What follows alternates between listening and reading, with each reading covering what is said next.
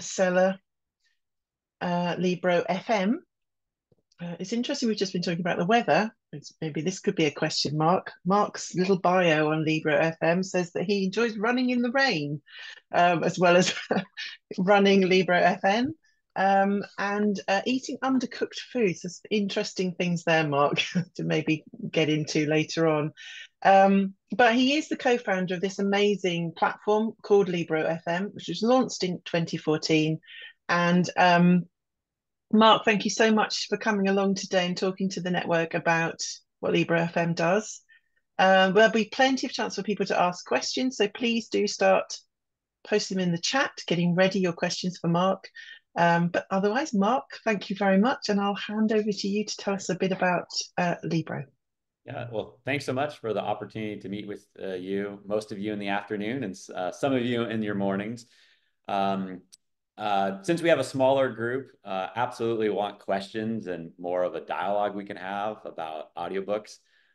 We were even talking about audiobooks prior to our call here, and there's so many different directions we can take the conversation. So I want to hear from you, where we want to take the conversation. But I probably should start with a few general comments about Libra FM and who we are and where we're headed. I'm not sure if everyone can see in the chat, but I did drop some links to the Libra FM site. I don't mind if you browse while I talk. Feel free to click on those links. I guess to start, let's go back that, audiobooks is probably one of the oldest forms of storytelling, right? I mean, we were telling stories around a fire before we were reading books in print, right? Or ebooks. And so why is audiobooks the fastest growing category in publishing for the last 10 years? I think it's just a part of who we are as people who love good stories, and it's really ancient. And what's exciting to me as someone who just loves books and loves marketing is the chance we have in 2024 to get more people into books. And audiobooks are a gateway to do that. And we can use technology for good, right? We have these phones that we take with us pretty much everywhere we go and have them. And we can access these incredible books through our phones. And so I just want to start the really high sort of meta level there of really how incredible this opportunity is to leverage this technology in a positive way to get more people into books. Because the reality is that reading is not a growth industry, right? I mean, it's been relatively flat. And in some ways, we can celebrate that fact. Like it hasn't just dropping off a cliff reading, right? But we are not, and I say we because we're all book lovers here. We're not Netflix. We are not a streaming service that is seeing, billions of dollars of getting poured into content and huge growth and people spending, 4 or 5 hours a evening immersed in streaming, right? And so to me, audiobooks, and it's proven so, is that gateway to get someone into books and bring more books into their life. And I talk to people all the time about audiobooks. I also help out with our customer service, often on the weekends. And I talk to our 10,000 plus books I always work with all the time. And the people who are listening to audiobooks, shortly after telling me, a book they've recently enjoyed, they tell me the activity they do when they listen to that audiobook. And there is this strong connection between listening to a book and the activity you do. So I'd be curious, actually, if any of you all listen to audiobooks, maybe you can drop in the chat right now an activity you do while you listen to audiobooks. So for me personally, right now, what I enjoy the most is, say, a Saturday morning. And when I'm from Seattle, so I love my coffee. In fact, I'm drinking coffee right now. To have a good cup of coffee and tidy up the kitchen for 45 minutes, to clean the kitchen and listen to a book when the house is quiet. That gives me so much joy, that combination. Um, and as I was saying before the call, I absolutely love print. I'm a big print newspaper reader still. 7 days a week, I read the print paper. I spend enough time on a screen. Um, but it's the fact that I can listen on the go. I listen in the car. I listen while walking. Often, my neighbors hear what book I'm listening to because I don't use the earbuds. I hold the phone when I listen to the book. So, um, and I'm seeing some great examples, yeah, in the chat. So that's to me is just sort of the insight into how this is growing. Now, where Libra FM comes into this, so I have a background as a book publisher. So I was a book publisher for 10 years. Um, and I did books that had a chance to impact the world and to become bestsellers. So I published, one book every 2 years, and I really enjoyed that. I also saw my audiobook sales grow significantly during that time. And majority of those sales, more than 90%, were coming from Amazon's Audible. And I didn't like that. I didn't feel that I was treated fairly by Audible in terms of how much that I was getting paid as a publisher, how much my author was earning from those sales. And then I looked at my friends who are running bookshops, and I saw that they had no way to participate in the growth of audiobook sales, right? How is one individual bookshop able to, you know, form agreements with publishers, build an app, build a website? I mean, it's not possible for one indie bookshop to do that all on their own. And so, through years of conversations, 2 years in fact, we listened to booksellers of what they want and what would they envision the future of audio look like with their bookshop. So what emerged is we created a co-branded storefront. So you have Libra FM and the local bookshop. And so a customer at that time could simply buy a book a la carte with a credit card and download that book. We didn't even have an app when we launched 10 years ago. And one bookshop at a time, we have grown to now we work with more than 2,800 local bookshops, and we've signed them up one at a time. So today, what that looks like, there's 175 in the UK and Ireland. We are truly global. We sell in 6 currencies. So in the US dollar, Canadian, pound, euro, Australian dollar, and New Zealand dollar. We work closely with bookseller associations in those countries. We have members right now in 73 countries around the world who are listening to audiobooks through their local bookshop. We are a social purpose corporation. And so we have no investors. We've built Libra FM as a long-term investment partner of bookshops. And in many ways, our investors are the booksellers. It is booksellers who believed in our vision for audiobooks and technology from the very beginning. And they want an alternative to Amazon for their customers. They want to keep their customers in the ecosystem. So they have put their trust in us, and we take that very seriously in terms of the products we build and how reliable they are, this customer service we offer. And so we just launched 6 months ago and outside of the United States and Canada. And we're seeing a similar path to what we've experienced in the United States in that like all good things take time. And so we have a great foundation and we're in the process of signing up about 50 to 60 bookshops a month continue to sign up. So we have a big vision to network all the world's bookshops in all languages to be able to sell audiobooks. That's our actual mission, but our vision is so much broader. We are here to serve bookshops in whatever technology needs they have over the long term. And so that's a little bit about us. Maybe there's some questions now. I know we have a few questions already submitted, but I don't want to just keep talking if off target. Mark, maybe you could just talk to us a bit. So, how did the company develop and grow?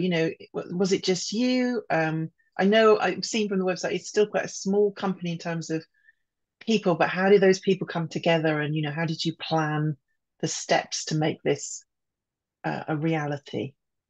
Sure. So currently we have 18 people. We have 16 in the United States. We have two in the UK, Android developer, and a customer support specialist. So that's our company. We are fully distributed. We've never had an office, even before the pandemic. We've been entirely virtual. It started where I turned to a college friend who got a PhD in computer science and said, can you help me build an equivalent to Audible? And he says, yeah, yeah, I can do that. So here we are 10 years later. Of course, we built everything from scratch. We don't rely really on any other systems or other uh, partners. It's all built by our team, which is really significant. So it's been a lot of work, but yes, slowly by surely, one person at a time, we've grown the company, um, and built a larger catalog. We didn't start with 500,000 audiobooks. We started with about, I think, like 15,000. So it's been, yeah, a really incredible journey.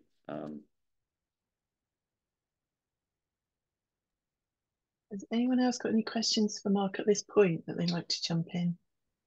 Can I ask, where did the audiobooks come from? Good question. So the audiobook distribution is, and I'm happy to go at a deeper level here, is a little bit different than the standard, say, print distribution and publishers. So the largest publishers in the world, they right now are pretty much producing audiobooks for most every title, right?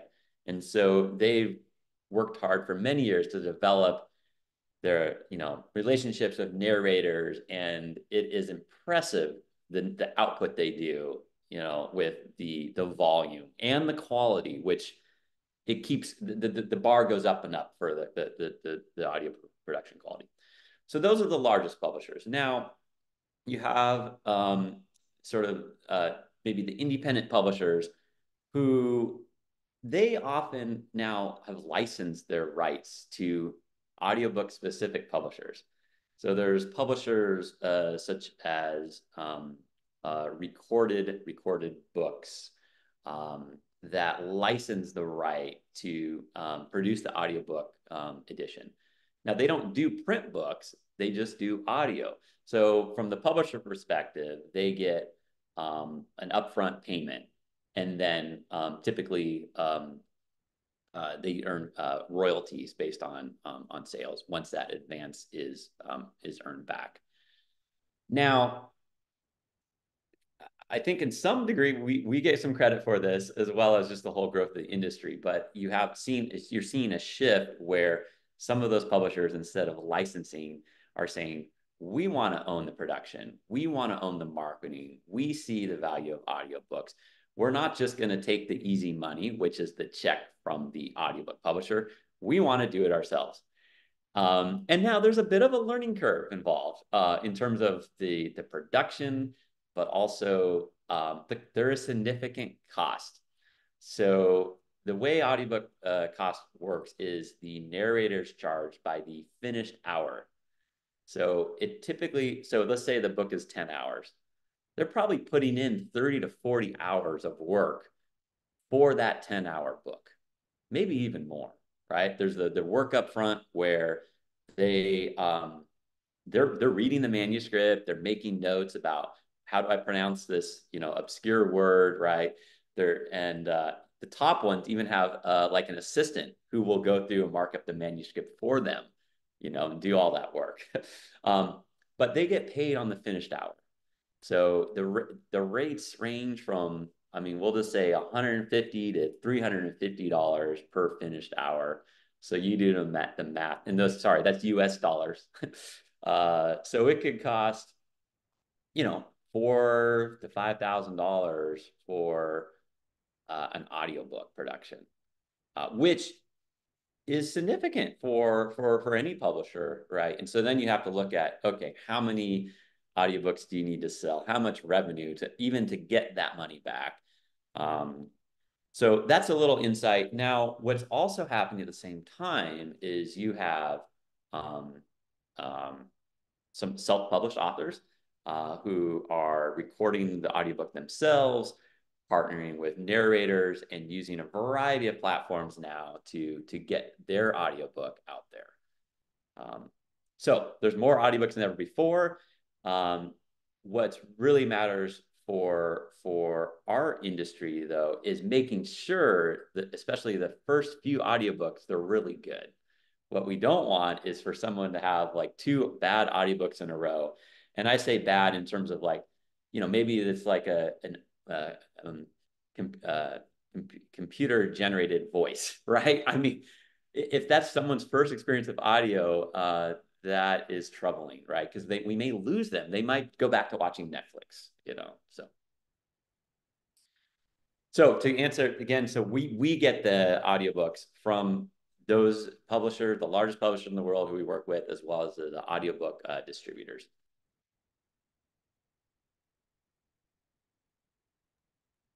That was a good question and a great answer, Mark. Thank you. I suppose the obvious follow-on question for that is, as much as possible, then, could you take us through? I know some of a bit like bookshop.org, some of the profit's probably the wrong word, but bookshops get some funding from every sale made. So could you perhaps, as much as you can, talk us through the business model? How do the money stack up? Great question. If you don't mind, I'll do another more in-depth answer since we have a chance like this. Hopefully it's interesting to you all. So the customers of the bookshops, they really have 2 choices right now. So one is they can buy an audiobook a la carte, which is basically one at a time. They can use a credit card and buy an audiobook. Now, the pricing of audiobooks in that scenario ranges from really low, and maybe it's £2 or £3 on up to 30 plus pounds. So there's this full range. And so some of them, don't want a commitment. There are too many subscriptions elsewhere. They just want that one book at a time. And so about 20 to 25% of the customers choose that. But there's a better value if a customer becomes a member through the local bookshop. And that is $9.99 pound, $14.99 US dollars. And what they do is they get 1 credit per month. And then they can use that credit to get an audiobook. So how the bookshop gets compensated, if somebody buys the a la carte, the bookshop will get 20 to 30% of whatever the customer spends. In the model where they use a credit for a membership, the bookshop gets 10%. So the margins are they are quite different across those models, right? In the subscription model, a customer is basically getting their audiobooks at half price as part of that commitment to a monthly subscription. So that's how the bookshop gets less in that model and more in the a la carte model. Thank you, Mark.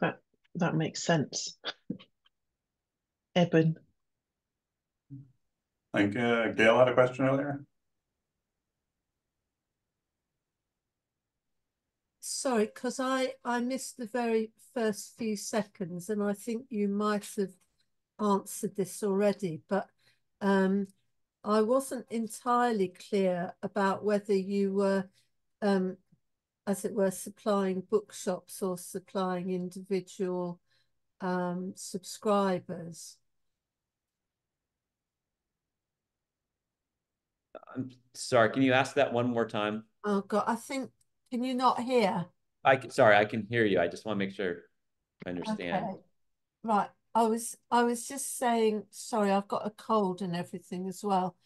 Um, I was just saying that I wasn't entirely clear whether uh, you work through bookshops or whether you have individual subscribers, but I think you've kind of answered that now. That's a that is a great question. So two parts, I guess. One, when a customer uh, creates their account, um, they have the option at that point to choose a local bookshop. And the way it works is we know a general location and we will suggest the closest bookshop to them. So that's one way. But another way is that the bookshop have a unique link to a homepage that they will share. And if a customer gets an email from the bookshop or sees a post on social media and they click on that link, um, they're automatically assigned to that local bookshop. So they don't choose. Um, so that's generally how it works. There is also a button that they can select that says, I have no bookshop. So our numbers are 95% of our members have that local bookshop. Only less than 5% say, I have no bookshop. So that's really important part of our model is to connect someone with the bookshop. Right, okay. And it's 9.99 per book, is it? Correct, per credit, yes. Right, okay. It's just I put in the chat, you might not have seen it, is that my partner listens to audiobooks the whole time. And he's a voracious consumer, therefore. Um, and yeah, I mean, there's two different things. One is the type of book he would like to be receiving, because he does get a bit fed up with rom-coms and westerns and things. But the other thing is, like if it's 9.99 a book, then that gets very expensive if you want to be listening, Absolutely. a lot. The, a little bit more on the pricing because so we're, as I mentioned, we're a social purpose corporation. Our mission is not to maximize profits at all. We're building a sustainable business that will maximize what the local bookshop can make. But there's in the UK, there's a 20% VAT tax on audiobooks. There is no VAT on ebooks. So we hope that that law is changed, right? Because that 20% is significant. And that's why the 9.99 is VAT included. Right. So books become 20% more expensive. And I think you have I mean, accessibility issue. Like if someone really can't read print, you're penalizing them. You're for just not being able to read print, right? And you're taxing them. So that's a big reason why that's 20% more expensive, right? So that's meaningful. What is, if I may, what is the rationale? Do you know, for the law, or is it just obsolete? And it's another case of technology surpassing the law. I mean, that just seems unbelievable to me. I mean, I believe you. I don't mean it that, but it just I mean, so illogical. maybe some of our friends who can speak more directly. I've only read general newspaper Okay. articles about this. I know I know even from the Bookstore Associate's perspective, they've gone back and forth a little bit on their own perspective of what position they should have with tax. Also in light of Amazon, right? And so I think there's a multiple things at play here of what is fair, right? And what should be taxed and so forth. So it's complicated. Oh, yeah. Yeah. Well, I also wonder about ebook lobbies, because Yeah. because I think audiobooks, I said something like this in the chat, but because you can multitask, they allow you, I mean, I think in a way they would surpass the growth of digital, because digital has ebooks, at least before COVID, had kind of platformed out for a while, the sales. But I could see audio increasingly growing in popularity and not presenting a danger um, necessarily to print the way people thought that ebooks would. I mean, they both are coexistent. But just because we're in a busy world and multitasking is favored. So when you walk or when you clean, I laughed at Sam's remark because I tend to clean when I have to write something. I Oh, procrastinate. it's so true. Yeah. you know.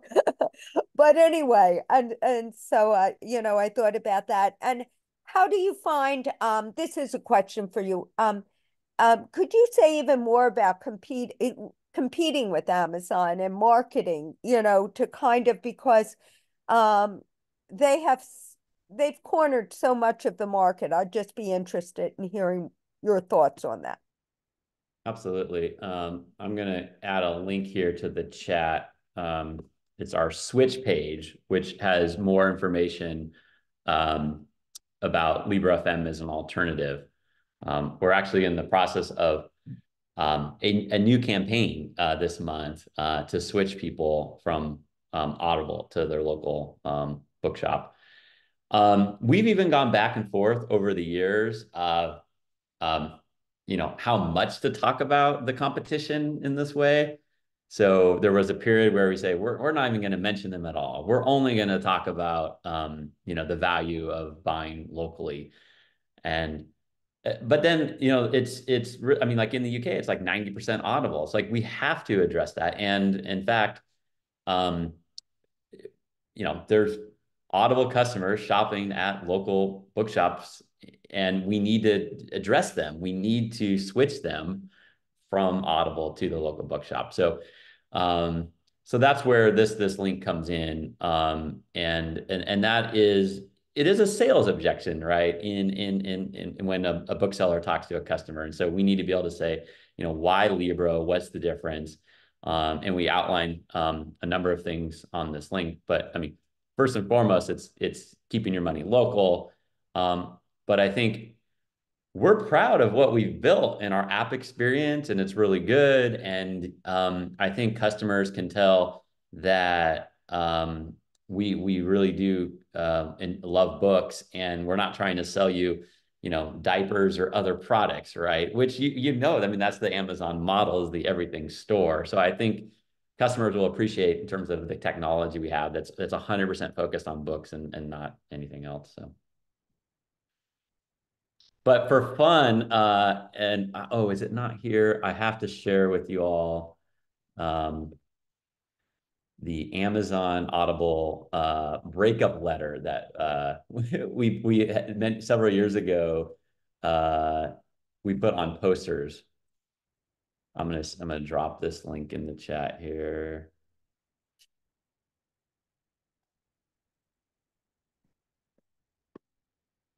So it's a breakup letter. It's called "It's Not You, It's Me," and it's about somebody breaking up with Audible and then joining Libra FM through the local shop.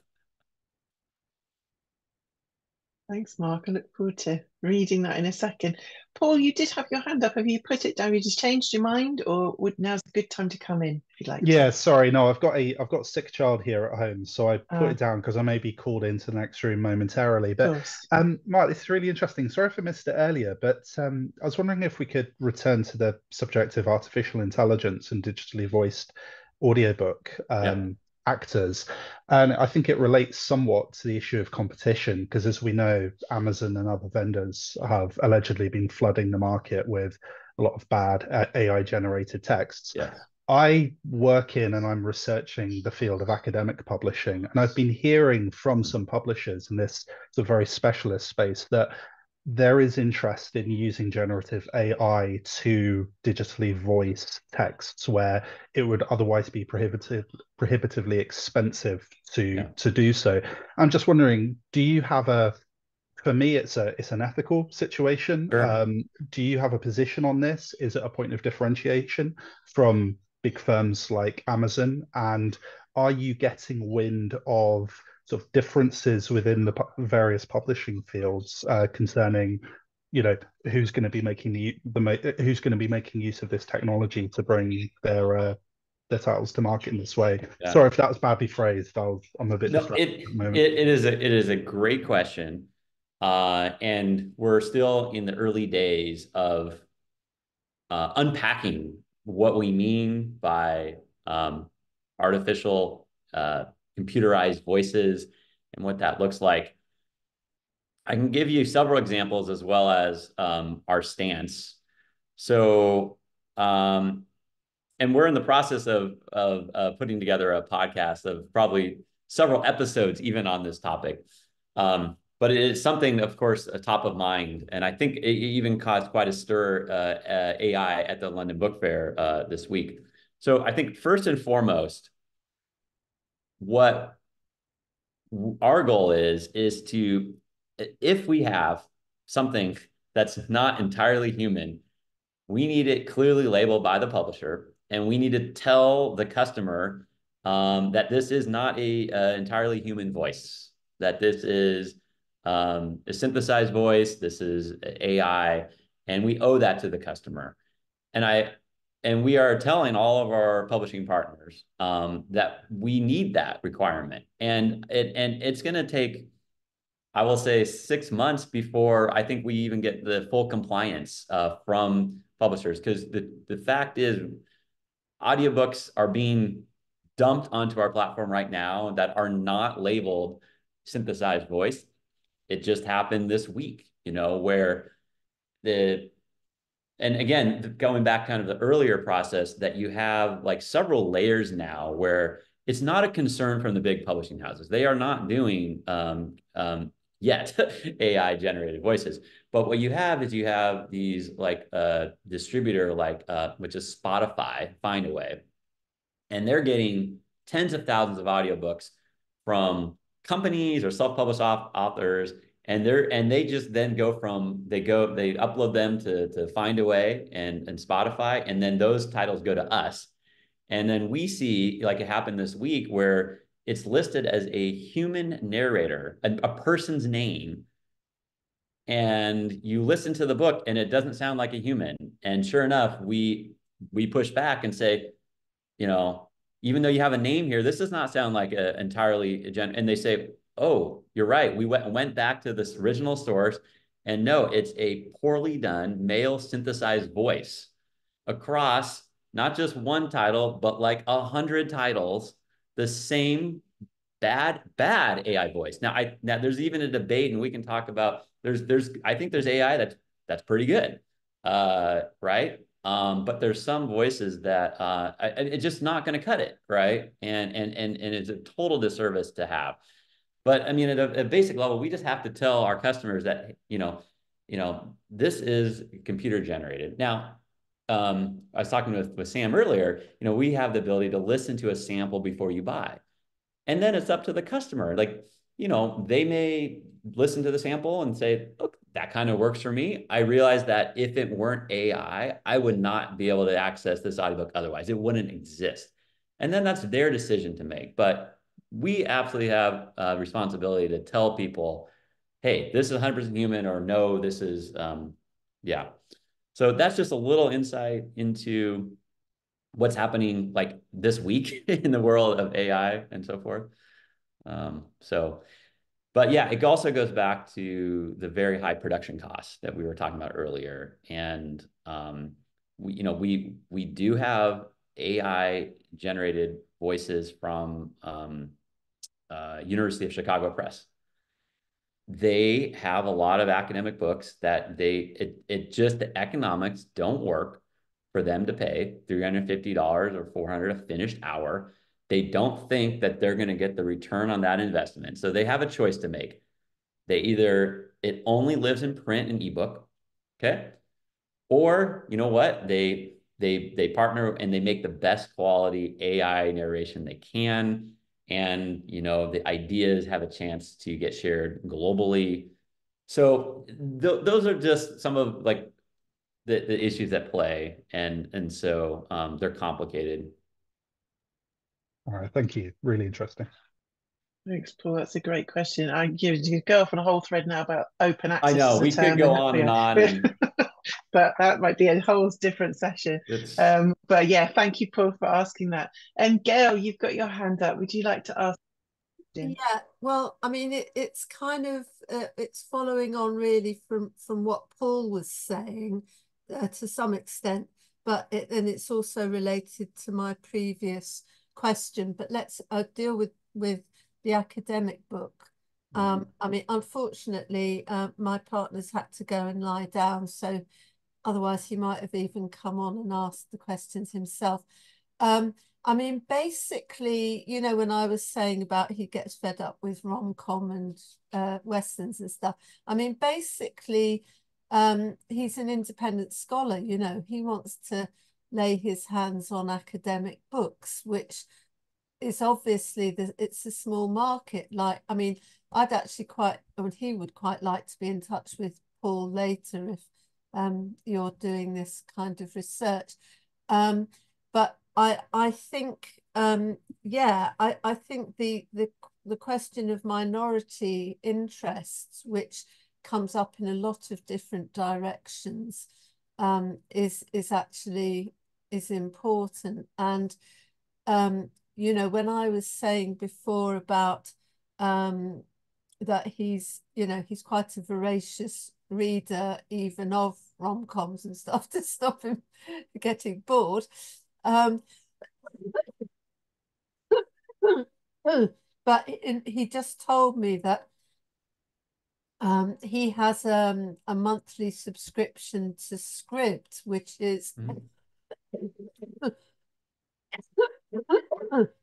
which is also $9.99 a month. Yeah. But what it means is that he can listen to as many books as he likes. And of course, he doesn't want to own them because he just wants to listen to them once, and if he can find anything to listen to, So I think, I mean, you did sort of say before that it's a very segmented market. There's different approaches, there's different models and so on. So, anyway, sorry, I'm just kind of really interested in this from a personal and scholarly point of view. Absolutely. The Scribd, I don't know how popular it is in the UK.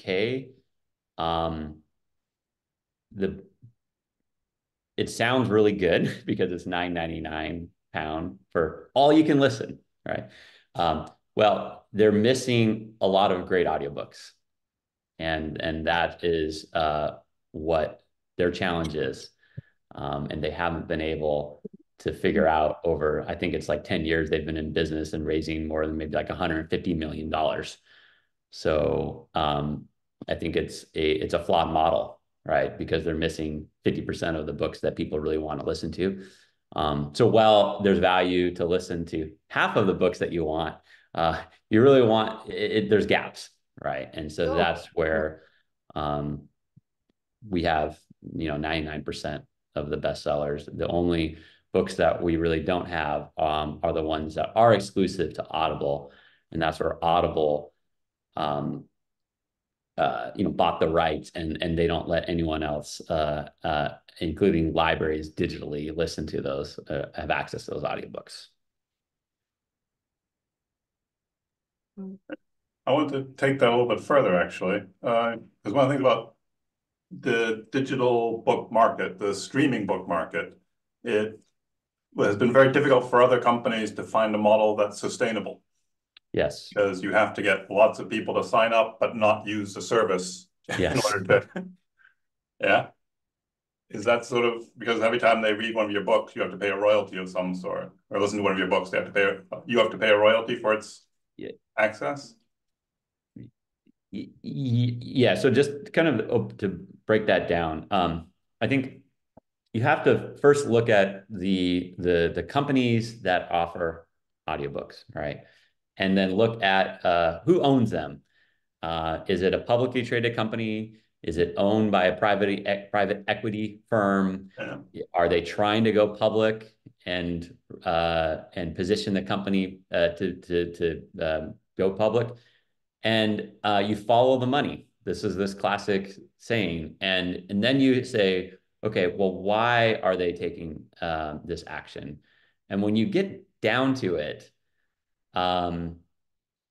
it's not about books for these companies or the cultural aspect. It's about the Wall Street. It's about boosting the value of their company. And so some companies are willing to take a loss in order to get enough users, and they call them users, we call them customers, so that they can either sell the company or boost their stock price. And so whether that's, the reason why Spotify is doing audiobooks is they say they want to own the ear. They need to grow, right? They can't just continue on the path of doing music. They have to add something new because there's no end to the expectations of Wall Street and the stock. So you have to just keep going. And so that's why they're investing the billions of dollars in audiobooks, is they see it's growing and they have no other choice but to do that. So I think that's what is, I think, to kind of answer Gail's question, I think it's a challenging aspect of our company in that the details, we believe they do matter. Like the ownership matters and why you're doing something and that we're going to be around for a long time. But it's hard to communicate that to the general consumer out there. Yeah, so if anyone has ideas, we're open to it. We're making progress, but in terms of like at scale, right? I mean, we're really tiny relative to the size of those big tech giants that surround us. No, I can certainly see that. What I'm trying to figure out is, again, I mentioned before with the Sync Strategy, I was talking about the Thompson book, The Book Wars. And he describes the book streaming services that tried to get themselves started, and they seemed to succeed for a while, but they couldn't manage, because every time someone took a subscription, you had that regular payment. Yeah. But every time they read a book, you had to pay the publisher a certain portion. So the idea was you need lots of people to join the thing, but not read. Yeah, and the theory behind this model, which in the United States has been done by, I think it was called like a Movie Pass, right, is that if you get enough users, like millions of users, and then you can go to the publishers and say, well, we need better prices because we have millions of users. Yeah. And it hasn't worked out that way. All right. So that's why these companies, they come and they have these great prices and then they're out of business. Yeah. Or they don't have a future. Yeah. But you think the model you've got seems to be sustainable and it's supporting the goals of the business of your way of working with the bookstores and the like. Absolutely. I mean, we're open to more other models long term, but we just understand the core economics, and first that we value the authors, right, and how much work goes into a book, and they need to be compensated fairly. So we want to preserve the value of the audiobooks, and I think that's consistent with the publisher perspective as well. And that is a concern with, and some agents have voiced this over the Spotify model, is that it does feel in a way like you're getting an audiobook free. I mean, you're paying for music and then you get up to 15 hours of audiobooks. And then it's like, well, when I look at paying for a book on Libra FM or elsewhere, there's actual significant cost at $9.99, right? And so there is some concern among the agents that says, we're bringing in more people, but are we losing that value of the book? Yeah, that's nice. One other question. As a bookstore, how do you join? Great question. That part is easy. I can drop a link here in the chat to sign up. It's just basically providing, your logo, your link to your website, and so forth. It's pretty easy to get going. It usually takes a couple days to turn your website live. Is there any vetting that goes on, or you just check to make sure it's a real website, that sort of thing? There is some vetting. We first, want to make sure that if a bookshop is in the US or Canada or UK, Australia, New Zealand, that they are connected with their bookseller association. So in the UK and Ireland, like they are a member of the BA. If they're not a member, we want to know why, right? Because that part is very important to us, is the network of bookshops, and that they're legit operations, and that's kind of another question, is the line is a little blurry now of what is a bookshop if you're only online. And I know there's hundreds of new online bookshops in the United States.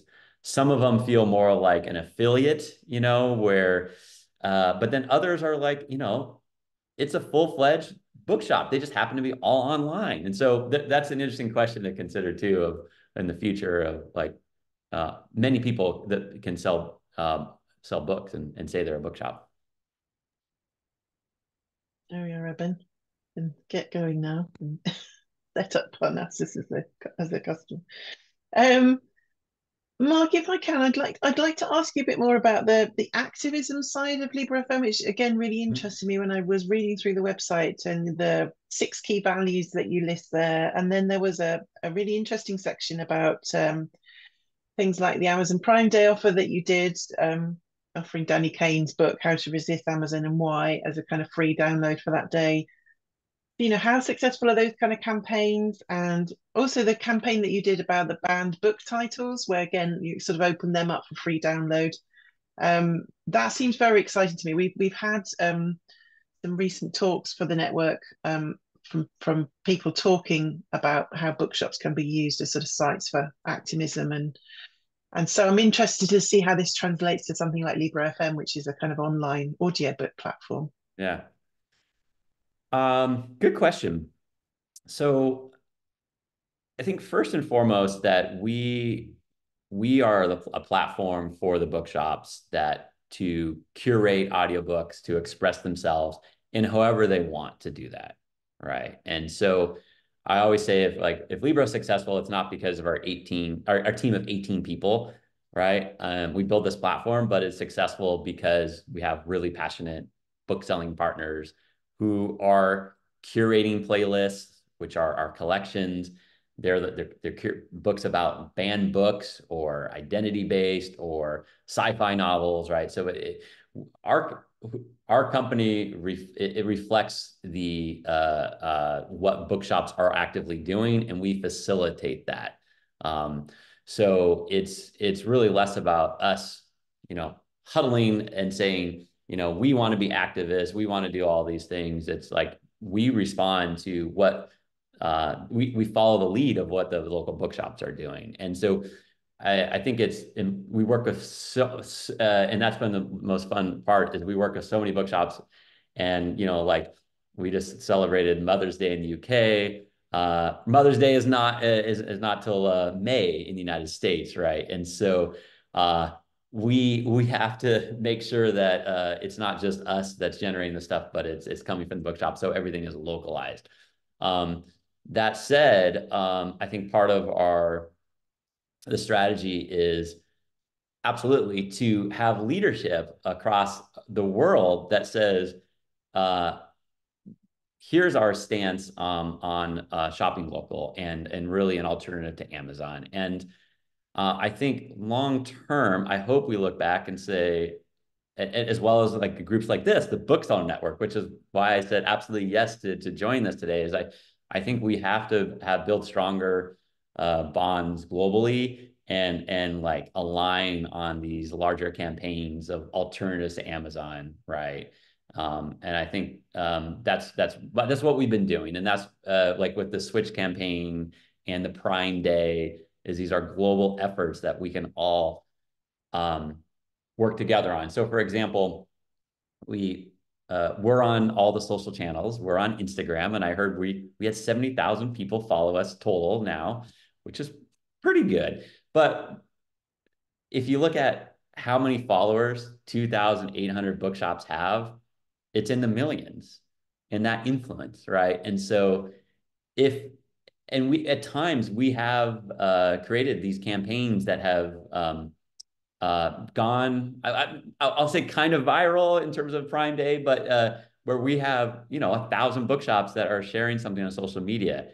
And that's when collectively we can actually achieve something. And that's the goal, is that and so we have celebrations in the US. We have our Independent Bookstore Day, the end of April. We have, of course, in the UK, I guess it's October, in New Zealand and Australia. So yeah, that's the goal. Fantastic. Thanks, Mark. Eleanor. Oh, we've lost Eleanor. Oh, she had to go. I think that's why she was waving at me. Yes, she did put in the chat, didn't she? She had to go early. All right, well, we are coming up to the hour mark. So unless anyone else, I'm just giving anybody a chance to put in another question. Matt, you come online. I'm guessing that means yes. Yes, and I'm sorry, I'm walking to pick up my daughter from school, but I'm based in Warsaw, and I was kind of curious, but based on your map, and I think you kind of answered this with Evan's question earlier, but with like foreign language markets, and what I mean, like I guess it gets be difficult to check reliability, or even of the content that you're hosting. I don't know. How do you manage the foreign language market?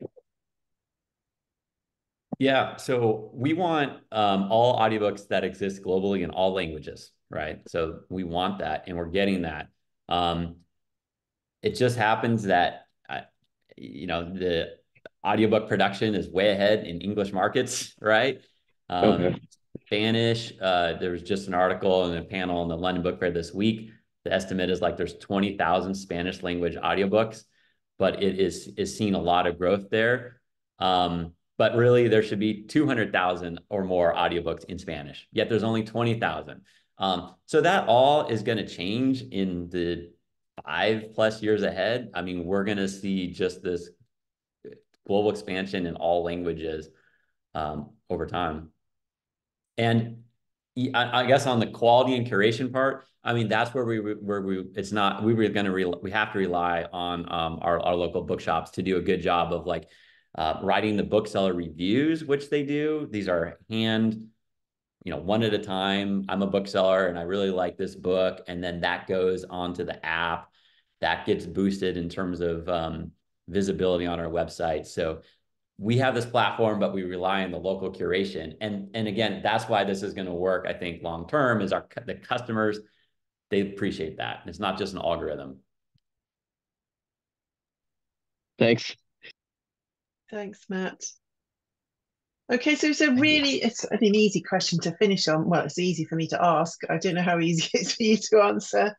But given reading through the report, looking at all the exciting things that you've done, even in the past 12 months, the expansion internationally, all that kind of thing, what are your aspirations for Libro FM next? I mean, where do you go from here?